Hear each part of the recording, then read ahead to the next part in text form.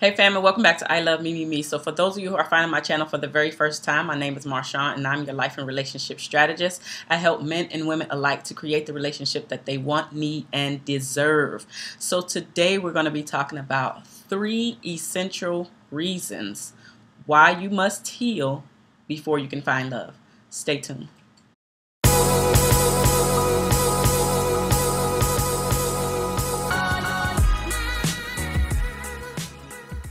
All right, fam, thanks so much for coming back. So before I get into the 3 reasons why it's essential for you to heal in order to find love, I want to ask you guys out there to help your girl out. So I have different things that I am currently working on or that I'm thinking about working on, and I have a survey. So for those of you out there who are interested in helping your girl out, please see my email link down below and send me an email either on my ilovemememe123@gmail or my marshawn@marshawnolanio.com.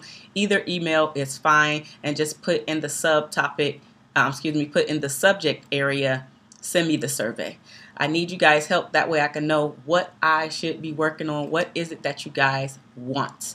Okay, so now the 3 reasons why it's essential for you to heal before you can find love. Let's go ahead and talk about it right now.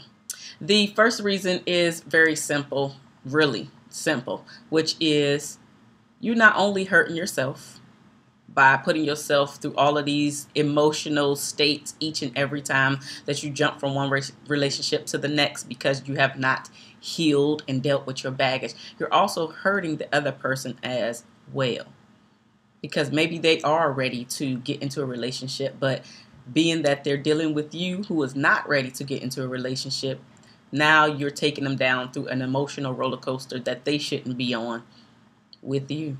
And so from all of the emotional scars that you had previously, that tissue is just getting thicker and thicker and thicker, and it's going to take a longer period of time each time you jump from relationship to relationship without healing. That scar tissue is going to get thicker and thicker and thicker, making it that much harder and taking that much longer to break down. Okay. The second reason why healing is essential to finding love is because if not, you're going to just be comfortable and doing just enough to get by, just enough to stay safe, just enough to pave the road to say, you know what, this is a pretty decent life, this is a good life. But it won't be the road to this is a great life. I am absolutely excited about the life that I am building. It won't be that road when you have not healed before you find love, before you jump into the next relationship. So it's essential that you must heal before doing all of that. The third and final reason, my friends, is because the answer is internal. It's never external.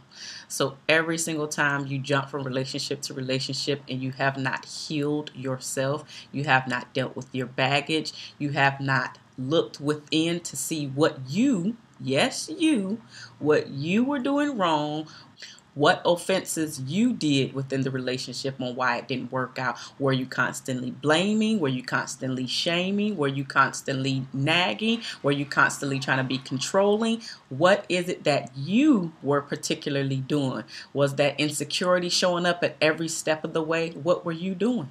What were you doing to cause the relationship not to flourish? Again, those answers are internally, they're never externally, and we have a tendency to want to blame the other person or just other people for the life that we are creating ourselves each and every day. And you can't do that. You have to understand that you have the power to create the life, as well as the love life, as well as your career, as well as any other type of relationship that you'll be a part of. You're creating it. Every single one of them. So now I'm going to ask you, what are you going to do to create the life, the love life, the career life, every type of relationship that you want? What are you going to do to create that life? How are you going to start showing up?